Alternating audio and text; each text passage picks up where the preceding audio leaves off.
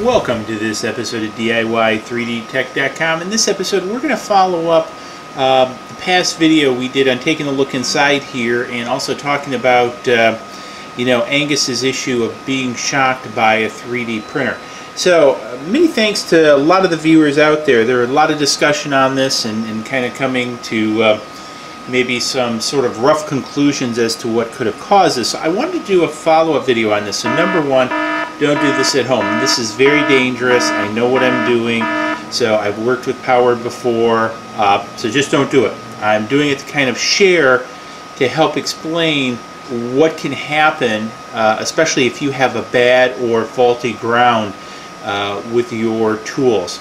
So what I'm going to do here is I have the JG Aurora set up, basically just because I have it open. You can do this with roughly any power supply configuration, so I'm going to use this for demonstration purposes.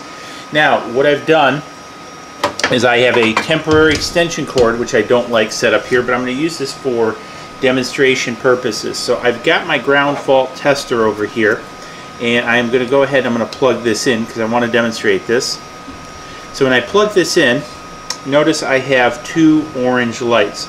So two orange lights means my setup is correct. So with my setup being correct, what I'm going to do is I'm going to remove this again. Whoop, sorry for bumping you guys, it gets stuck in there. Now I'm going to use one of these nasty little things. So what are these nasty little things, which I don't recommend? These remove your ground, so it gives you a little ground tab here. And in the olden days, the idea is you were supposed to attach this, I think, to the screw of your electrical outlet, and that was supposed to be grounded, but it was just a jury-rigged way of attaching a three-prong plug to a two-prong plug, which is bad. You can see it's rather old. So what I'm going to do is I'm going to plug this in here, and then what I'm going to do is I'm going to plug this back in. You notice I only have one light, so one light means I have an open ground. So my ground is now floating. I'm not connected to anything. So what I'm going to do is I'm going to remove this, and then what I'm going to do is reach across and I'm going to plug the printer in. This is dangerous. Do not do this. This is for demonstration purposes only. It's not even educational. So now I need to find some place to stick this. I'm going to kind of put this on the tripod. And then what I'm going to do is I'm going to energize this. Now, in this configuration, what's happening here is I have no chassis ground. So I simply, inside the case here, have my neutral and I have my hot running to the power supply. So that means my ground is now floating. It's not connected to earth. So what I'm going to do is I'm going to very carefully, I'm going to take my ground probe and I'm going to touch the ground on the power supply, and then I'm going to touch the neutral. And then what you can see is I now have 37 volts on my neutral. I shouldn't have any voltage on my neutral. Now I'm going to touch my hot line. Notice I have 82 volts. So I have around 120 volts crossing here. So this shouldn't be. Now I'm going to do a little bit of an overlay on the screen. So why is this the case? Because there is a Y capacitor inside here that connects the neutral to the ground. And in cases where the ground becomes floating, what happens is that voltage you see, that 37 some volts, is being passed to this case. Now I'm touching this case right now. There's 37 volts on this case, but because of the powder coating in that, nothing's happening. So this is why it's important to have a good ground. So now what I'm going to do is I'm going to de-energize this, and then what I'm going to do is I'm going to remove this scenario, and we're going to go back to a proper ground. And again, just for clarity, I'm only using this extension cord for temporary purposes so I can show you the tester and also this little gizmo. So alright, I've reestablished the ground. I'm going to power this back. Okay, so what I'm going to do now is I'm going to go back and I'm going to put my probe on the ground, and then what I'm going to do is go back here to the neutral, and you notice I basically have 0.2 volts, so in essence nothing on the neutral. And then if I go back to the load, you see I'm running basically my whole 120 volts on this. So In other words, the Y capacitor is bleeding off the ground. So if you break that ground, if you have this floating ground, and say for example you run it into a power strip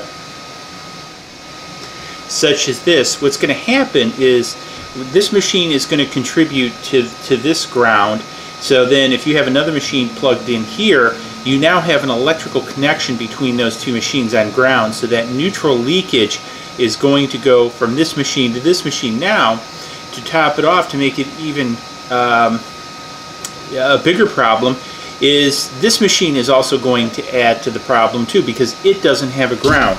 So if we were to take this and remove the ground pin on this and plug machines in here, they would all start adding to this, and this is more than likely why Angus discovered a shock from this.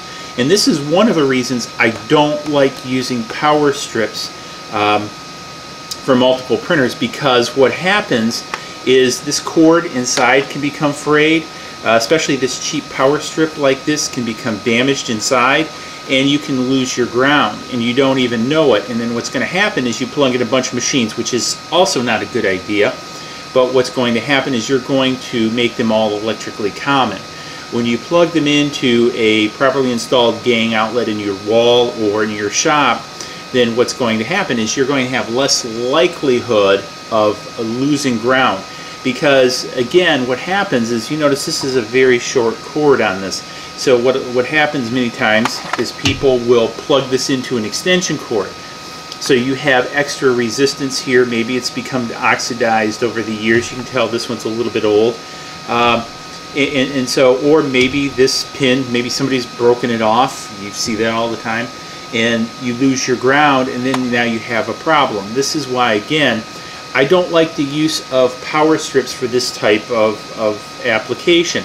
I think power strips are good for you know, double insulated things, for short-term use things, but I don't think, again, for taking a bunch of printers like this. I also don't like the current draw. Now, the current draw here is not really that huge, but I still don't think it's a good thing. I have seen these things go poof too many times.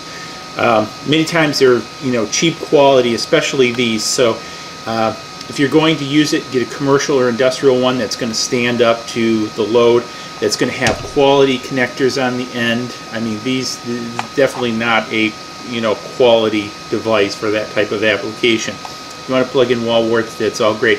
So anyways, hopefully I've shared a little bit. You know, again, guys, I've kept this a little bit simple.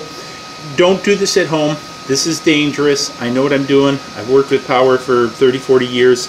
I just want to demonstrate this to you guys, how, you know, something like this can happen, and also the importance of a ground. You know, a lot of people think, oh, I don't need this third plug. Everything will work, you know, third prong, I should say. Everything's going to work just fine. Well, you're creating a hazardous situation. Also, get one of these. Make sure your home's ground is working good. Make sure your plug ground that you're using in your shop is working well. Because again, you know, these are rather small power supplies. You get larger machine tools, and this is one of the reasons I have this.